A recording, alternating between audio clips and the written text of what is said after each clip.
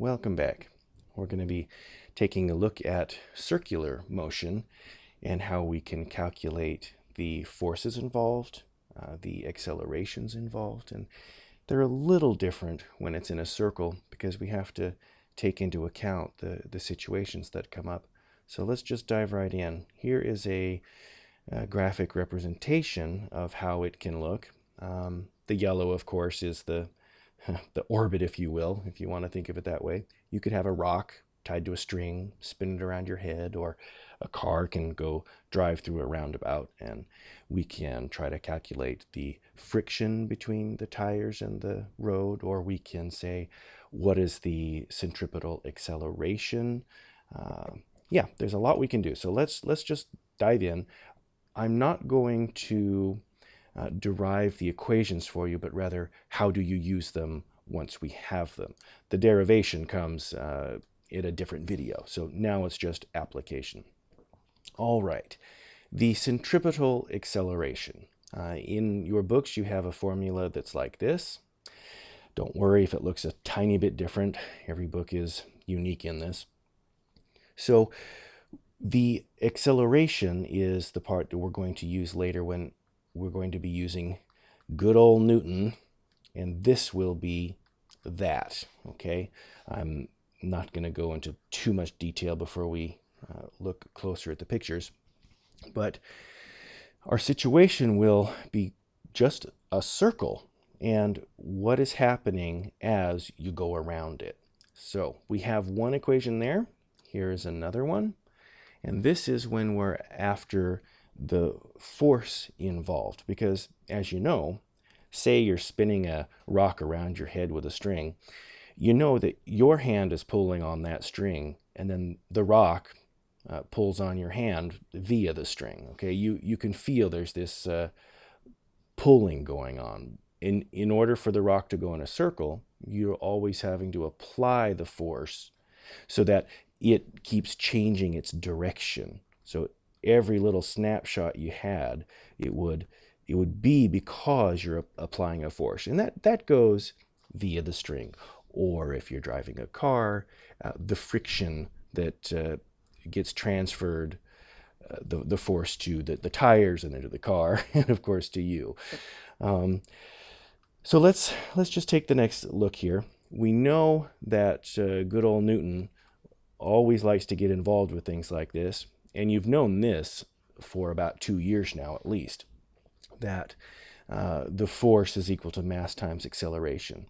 Our only difference is that, see, we got the one force going there, but then when the part comes around, it's always a center-seeking force, centripetal, but it changes for every little step that you're taking or for every little part that you're wandering.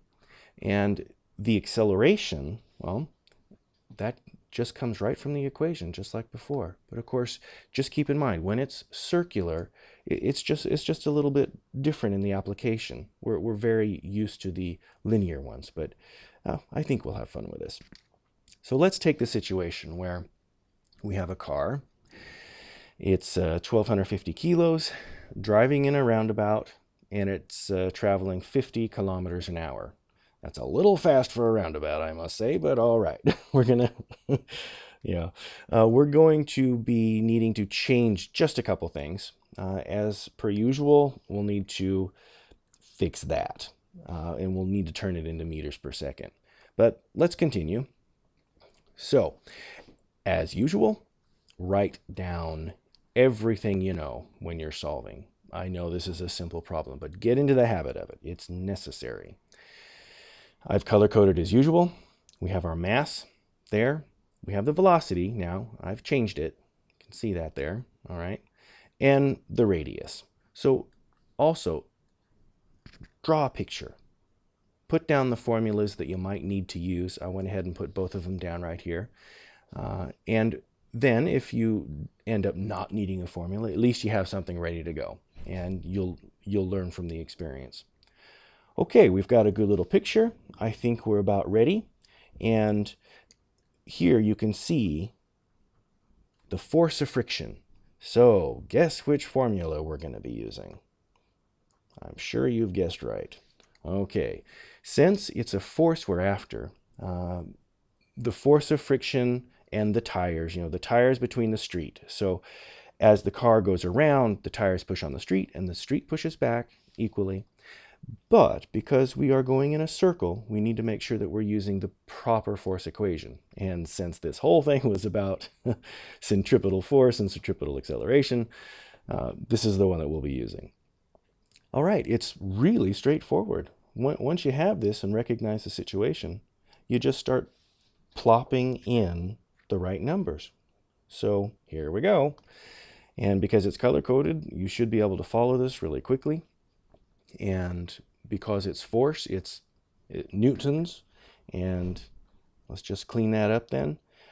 We didn't have too many significant figures, so let's just go ahead and take that down to the 2 there. So 8,000 newtons.